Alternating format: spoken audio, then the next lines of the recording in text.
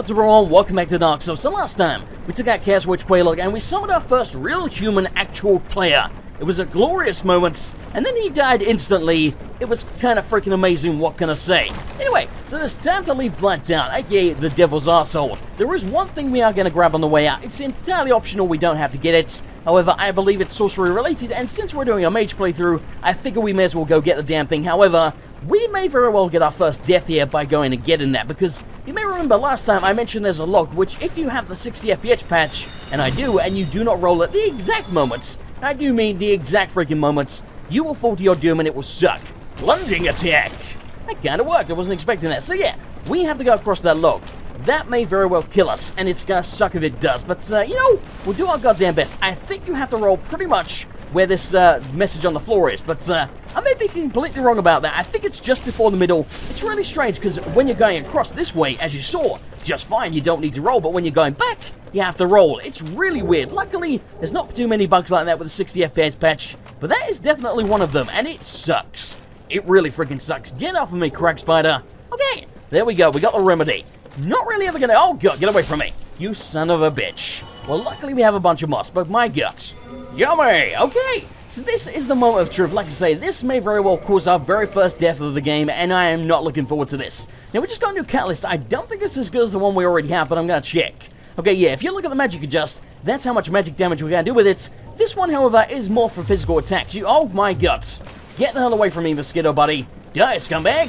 Soul arrow. There we go. Anyway, yeah, so like I say, the one we just picked up, more for physical attacks, but frankly, it kind of sucks balls, so just don't bother, man. Really, you want the magic adjust. Okay, moment of truth. I really feel like I'm gonna die. I think this is where it is, because it's not like letting me walk up it properly. Go! Okay, I think we're fine. Go, go, go. Just run. Don't look back, otherwise Mosquito Buddy is gonna knock me off.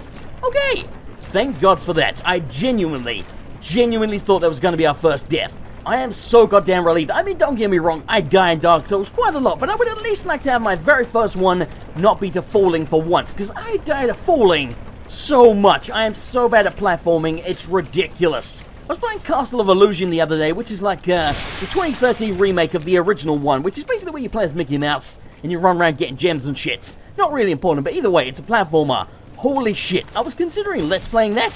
Never gonna happen. It was the most frustrating thing you have ever seen in your life. Trust me, if anyone watched that, they would be extremely pissed off at me. I am that bad at platforming. I was pissing myself off. I can't blame the game for that. I'm just real bad at it. Anyway, let's get the crap out of here. Now, we are not completely home free. There is a bunch of, I think they're called Raging Barbarians. Basically, the big dudes with the clubs, so they could give us some trouble. Now, before I forget, the description on the key here is actually really kind of interesting. You get a lot of lore if you ever read the item descriptions here. It says, the ruins of New Londo were blocked off, for the cursed ghost posed danger to life and spirits. And the legends speak of a terrible dark which was sealed away. So yes, that you may remember, I think it was either in episode 1 or 2, I can't remember exactly, but where we spoke to the very first blacksmith of the game, not Peter Andre of Astora, the other one. Then I went down, got the Bonfire Keeper's soul, and died to the ghost, because no point trying to run away because we didn't have anything. That is where the key unlocks.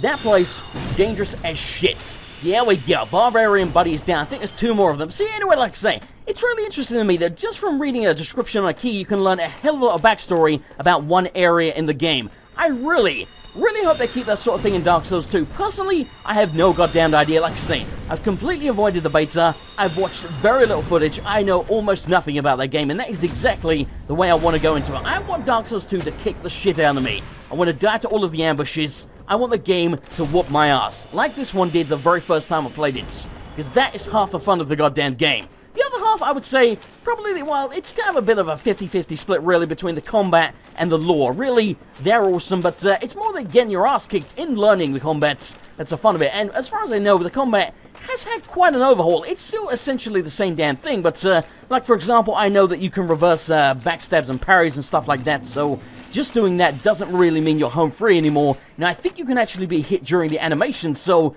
yeah, I'm a fan of that, man. Like I say, I very rarely try and backstab because I just feel like it's a little bit cheap and a little bit too easy, especially in PvP, but still getting interrupted in a backstab in PvP, not really going to matter that much unless someone has a summon with them, which most of the time not going to happen. I don't know if summoning's any easier in Dark Souls 2. I think And I don't know this. I think I heard somewhere that they've done away with the humanity system, so you are basically always online, so you don't really have the option to not get invaded like you do in this game, where you just keep yourself hollow, and there's not really any negative effects. I think it's more like in fact, no, I think it was the same in Demon's Souls, although I don't know because I haven't played it. But I think Demon's Souls had a similar sort of humanity system, although that wasn't exactly what it was called. So yeah, I am really looking forward to that, man. I want to be attacked all of the goddamn time, instead of this, where we're human all the time, and nobody ever invades me. Drives me nuts. Okay, so as you can see, Bonfire Keeper, she has been slain. Guess who did that? Yes, Lortrek the Dick, because that's what he does, he's a dick. Now, speaking of item descriptions, you may notice who we got the Black Eye Orb from looting her corpse there. If you read the description, it says, invade the world of the murderer of a Firekeeper to defeat the perpetrator and reclaim the soul of the Firekeeper. The Black Eye Orb keeps constant watch on the city of the gods, Anor Londo. So that is basically telling you, when you get to Anor Londo, use that and get a soul back, and then you can revive her. But in the meantime, we cannot rest at this bonfire, because any bonfire that is guarded by a Firekeeper, like this one, if the Firekeeper is dead, then you can't rest there. Humongous pain in the dick. Did you ring the second bell? That is incredible, I must say. But now, we have a new problem. It's noisy, it snores, and its breath is lethal. This is no laughing matter, I tell you. Damn, that stench. And I was really beginning to like it here. Maybe it's time I do something about it. Well, excuse me. It's not my fault I snore. I'll have you know I have breathing problems. You inconsiderate dick. It may be my fault I smell, though. Okay, so having run the second Bell of Awakening, this giant weird-looking snake thing appears that looks like it's wearing its grandfather's teeth. Ah, hello. Was it you who rang the Bell of Awakening? I am the primordial serpent, King Seeker Framt, close friend of the great Lord Gwyn, chosen undead, who has rung the Bell of Awakening. I wish to elucidate your fate. Do you seek such enlightenment? I don't know. I mean, yeah, I guess so. Very well. Then I am pleased to share. Chosen undead, your fate is to succeed the great Lord Gwyn, so that you may link the fire, cast away the dark, and undo the curse of the undead. To this end, you must visit Anor Londo and acquire the Lord Vessel. And there's the Dark Souls storyline in a nutshell. Succeed Gwyn, link the fire, kick some ass. It's how we do. I am pleased to see you well. Is it something urgent?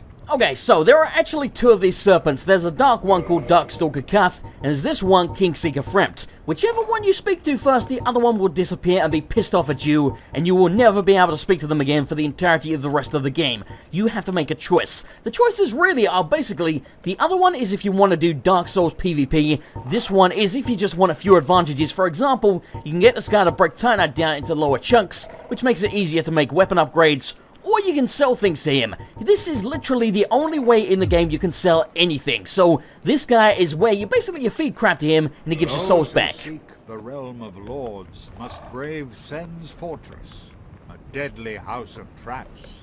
Many have gone before you, but none have returned. Fate has chosen you, but proceed with caution. Well, I mean, I'll try not to die, but, you know, no promises. Farewell, chosen undead. I remain here and await thee. I bet you will, buddy. I bet you will. See, like I say, if you speak to that guy, you can never join the Dark Wraith Covenants via the other snake. And since this guy appears before the other one, unless you go kill the Four Kings first, which is a really hard boss fight, most people never see him. Oh, you again? Me? I've become separated from my lady. I've scoured near and far, but no sight of her. Where could she have gone? My lady, to think I swore to protect you with my life. So Bowjob here is supposed to be escorting that chick, and yet for some damn reason he ain't there. Your Highness, where have you gone? I am entirely to blame for this. Oh, woe is me. I am unworthy, deathly so. You sound so sincere. Oh, I'm sorry. Miracles, was it? Sometimes I lose myself. Pay me no mind. Gotta be honest, kind of tempted to start singing Lose Yourself by Eminem now, but I will resist the urge because you don't want to hear it, and frankly, I don't want the goddamn embarrassment. Anyway, as you can see, we don't need to be in his crappy covenant anymore to buy the miracles, which is handy because his covenant kind of sucks balls, what can I say. Now, I think there was another spell I wanted to buy from this guy, but we didn't have the souls at the time, so I'm going to use some soul consumables, and we'll see what we can actually buy now. Oh, hello. Well, you certainly are keeping at it. Myself, I'm fine. Let's get started straight away. Yes, quite indubitably so, old chum. Okay, so the question is, what do we want? I kind of want magic weapon, because basically, as I mentioned, it will just coat your weapon in magic, which, even if the enemy is resistant to magic, it's still going to do a tiny bit of extra damage, and if they're weak to it, it's going to do a lot of extra damage, so it just kind of adds on to your base damage instead of completely overtaking it, so either way, it should be beneficial to us, even if not very much. Magic Shield, as I mentioned, even though it's the lower version of it, should make our shield very good against magic, even though there's not too many enemies in the game that even actually use magic, but screw it, we'll go with that. Anyway, it is time to take on SEN'S Fortress and probably die. Okay, we have arrived, and by the way, I quit magic weapons, so we're going to test this puppy out and probably be extremely disappointed, I imagine. Now, there is a trap on the floor here. If we stand on this, 3 arrows will come out. However, you can shoot them up the arse.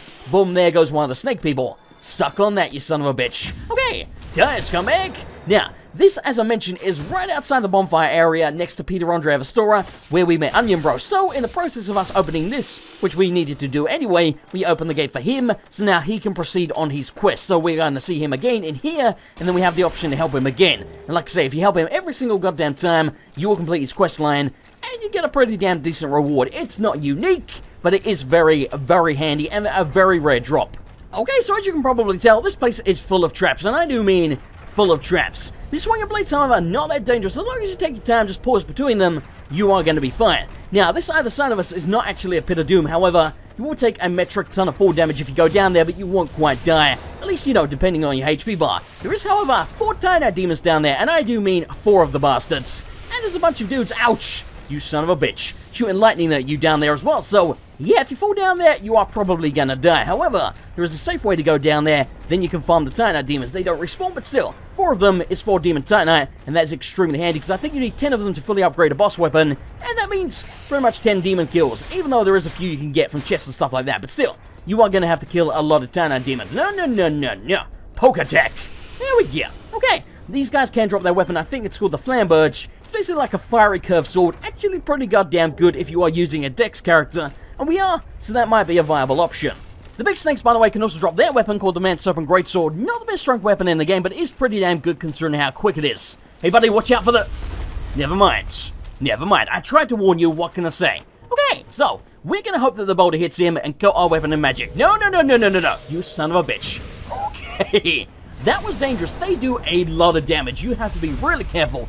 2 or 3 hits, I'm gonna die, despite the fact that I've upgraded my HP quite a few times now. It goes up really goddamn slowly. I've seen people with ginormous HP bars. That must take a goddamn lot of levels. That's all I can say. I mean, my one's piddly. It's tiny. I've got HP bar RMV. What can I say? Okay, that was close. Now prepare to die, scumbag.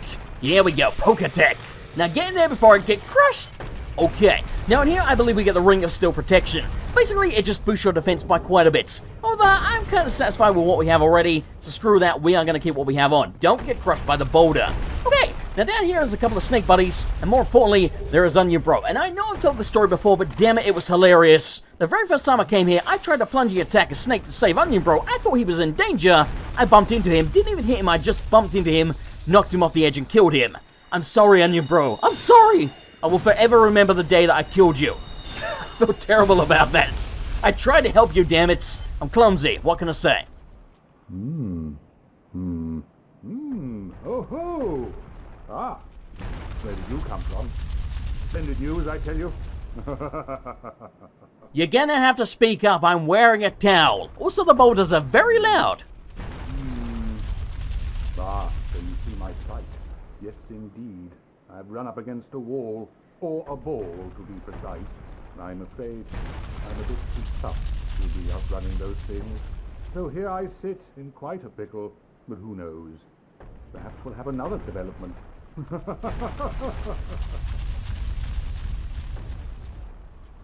Perhaps I could try some rolling. Bah, no chance. My head would spin. Keep rolling, rolling, rolling. Okay, I'm not gonna sing Rollin'. Limp Bizkit suck. I don't know why I want to sing everything today. So anyway, as you might imagine, that's the next part of Onion Bros quest, and just like the first parts, we kind of really have to do it to actually proceed in the game. Well, you don't necessarily need to do it. You could get past the boulder without changing the direction that it's going in, but it ain't bloody likely. You are probably gonna get crushed to death, so we are gonna do that either way. And then the next part of his quest ain't gonna be for quite some time, and that one is definitely optional.